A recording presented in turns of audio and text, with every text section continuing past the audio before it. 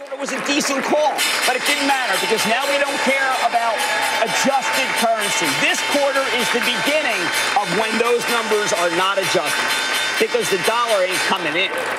We're going to watch, obviously, IBM and Netflix and Goldman, which we'll talk about in a moment. There's the S&P at the bottom of your screen. At the big board today, it's Women in Code, a nonprofit or encouraging women to pursue careers in technology. Over at the NASDAQ, Education Through Music, a nonprofit promoting music curriculum in disadvantaged schools. How about we tackle Goldman? Net income, the lowest since 2011, but M&A advisory, the most since 2007.